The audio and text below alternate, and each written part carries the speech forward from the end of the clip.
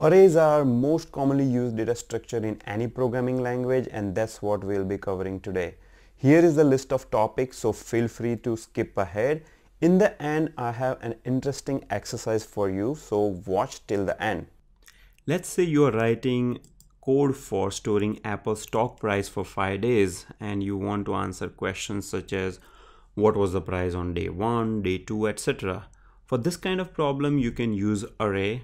I'm going to use Python throughout the presentation, but arrays are a data structure which are available in other languages as well. But for the code snippet, I'm going to use Python. So using Python, you can store Apple stock prices, and to retrieve the price for a given day, you can use the index like this. Now the index for array in most of the languages start with 0. Hence, if you want to retrieve a price of day 1, you use stock price is 0. Similarly, for day 3, you will use stock price of 2. When you look at the internal memory presentation, it will look something like this. When I say memory, I am referring to a RAM. When you are running your code, the code is run by CPU on your computer, but it is using RAM or a random access memory to store all the variables and data. Stock prices in my Python program is a variable which it will store on these type of memory locations which have addresses. So this hexadecimal number are the addresses on RAM. Now, if you have the ability to open your computer and if you look at the RAM, and let's say there is some way of visualizing what is stored on that RAM, then you will notice that the numbers are stored in bits, ones and zeros. So the diagram that I have shown you here is a simple diagram. In reality, we convert that number into binary number. So 298 is equal to this binary number. You can watch other videos on how to convert a number into binary, but there is some formula that you apply and you get binary number. So here, each single digit is a bit, which could be either 0 or 1. And when you have an integer number, you use 4 bytes to store the number. 4 bytes is the capacity of integer number in many programming languages. Hence, you store 298 like this. So 1 byte is 8 bits. So you can see that this is 8, this is 8, 8 and 8. Now you have 4 bytes. These 4 bytes are actually stored on memory location. So 298 is stored like this. So in reality, the stock prices of apples are stored in a way that is shown on the right hand side diagram. And you know, there are addresses like 500 is 1 byte, 501 is another byte, and so on. So 4 bytes for every number. But just to keep the presentation simple, I'm gonna use the diagram on the left hand side. But just remember, internally it is all bits, ones and zeros. Now let's walk through some of the scenarios in our program. The first question you might ask your program was, what was the price on day 3? For that, you can use the index operator like this, where you know the index starts from 0. That's why the price on day 3 will be stock prices in index operator 2. That will give you 320. So let's see how it works under the hood. When stock prices is assigned this memory location, it is pointing to this particular memory address. Okay. When you do index of 2, what it is doing is in that memory address, it will add 2 into size of integer. Because see, size of integer is 4 byte, hence the first one is at 504. Okay, that is your first. I mean, I'm starting from 0th element, but in reality it's the second element. So second element is at 504th location, third element is 508. Hence you can use formula like this, which gives you an address 508. And if you have not watched my big O notation tutorial, please watch it, because throughout the data structure series, we are going to evaluate big O complexity of our program, which tells you how much time your program is going to take in terms of big O notation. And this is a common question you get during any programming interview. So it's better that you get your understanding clear on big O notation. So here the index lookup for an array will be order of 1. So the big O complexity of looking at an array element by index is order of 1. Order of 1 means it is constant time operation. The second scenario is on what day the price was 301. So here you are not looking by index, you are looking by value. A simple Python program can be running a for loop on your values and comparing these values one by one. When you get 301, you return that value or print it. Okay. You are doing n number of iteration in this loop. So let's say if you're looking for 292 element, you have to go through all the elements in the list. And big O complexity is often looking at worst case analysis.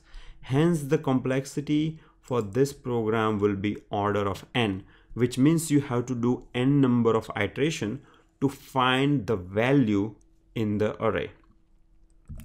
Third scenario is you want to print simply all the prices, or you want to do a traversal. In that case, you can just go through all the elements in the for loop and just print them. The complexity of this program is also order of n.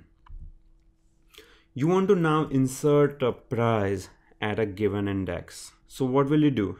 You will use insert function in Python, which takes the index as a first argument. The second argument is the value that you want to insert. When you insert the value, after inserting the value at the first location, it will shift all the elements by one position. So say 305, it shifted to the next memory address. So since you're doing all these swaps, the complexity of this program is order of n, because you have to do n number of swaps. Deleting element is also similar. Let's say you want to delete 305. The function that you use in Python is .remove. You supply index as an argument. So 305 is 1 at one index. After it removes the element, it has to shift this elements upwards. So 320, it will move up and so on. So again, the complexity of this program is order of n. Now in Python, the actual memory presentation is little different because Python uses objects and references. But I'm just giving you a simple presentation so that you understand the concept behind an array. Okay. In Python, the list that we used is actually a dynamic array. Arrays are of two types, static arrays and dynamic arrays. In Java and C++, they have both static and dynamic arrays. So let's say you're writing a program in Java to store the same stock prices. One way you can do it is by creating an integer array of fixed size. When you do new int 5, it will create an array of fixed size, which is 5 here. So when you try to insert an element at the 7th position, okay, since it is starting from 0, 6 will be a 7th position. This will give you an exception. Your program will crash. It will not allow it because this is a static array. In static array, when the size is fixed, you cannot insert elements beyond your size. The other type is dynamic array. Array list in Java is an example of dynamic array. You don't have to specify any size here. You can keep on adding elements and it just dynamically grows. The first one was static array. The second one is dynamic array. Now let's look at how these static and dynamic array work under the hood. Static array is very simple. You have fixed size and it will only allocate the memory for that fixed size. Okay. But for dynamic array, when you create your array object like this, it will allocate some initial capacity in the memory. Okay. So let's say all these boxes, this 10 boxes, it allocated it for this stock prices array. And the gray boxes I have shown at the top and bottom is, let's say this is a continuous memory area and these locations might be used by some other program, or maybe it might be used by other variables in the same program. So these gray boxes are not available for use to you. When you created this array, it created initial capacity of 10, and it will see if that capacity is enough. So what happens is when you insert these elements, it will keep on inserting. Okay, so it will insert these 6 elements fine. What happens after you insert 10 elements? So let's check that. So let's say you inserted 10 elements, your capacity is over. Now you want to insert 139. In that case, what it will do is it will allocate one new memory area at a different location. So let's say at a different location, it will allocate a total capacity of 30. So 10 was the initial capacity, and the new capacity it is going to insert will be current capacity, which is 10, multiplied by 2. So it will give you additional 20 spaces. So 10 spaces you already have, now you will have total 30 spaces, and then it will copy all these elements to new area. So you see, you have to do this copy, and then it will insert 139. When arrays, dynamic arrays grow, there is an overhead of allocating new memory and copying all the elements. So now let's say you are at 30 capacity. If your 30 capacity is over, when you try to insert 31st element, it will again allocate new memory segment somewhere else in the memory area, and it will now allocate 30, which is your current capacity, and then 30 multiplied by 2, which is 60. So now your new capacity will be 90. This is called geometric progression. If you know about mathematical geometric progression, so that's how these arrays work, so that they can handle the load of new insertions. Arrays can store numbers, they can store text like this, they can even store complex objects. The thing about Python is Python can even store multiple types of element. Python can store integer and text both in the same array, but Java and C++ cannot do it. There the type is fixed. Once you say integer, you cannot insert string in that array. You can also have two-dimensional array, three-dimensional array. Okay, this is an example of two-dimensional array. And if you want to get, let's say, this 42 elements, you will do stock prices in bracket 1 in bracket 1 again, because this is 0th. 1 will give you this sub array, and within that sub array now you have 1, which is 42. This shows the static and dynamic arrays in different languages. We already covered Python and Java. In C++ also there are native arrays as well as dynamic arrays, and those dynamic arrays are called vectors. Now comes the most interesting part of this tutorial, which is an exercise. I have this exercise link in the video description below, so click on that link. It will take you to this page. You read about the exercise, you try to solve this on your own, and then you can compare your answer with my answer by clicking on this solution link.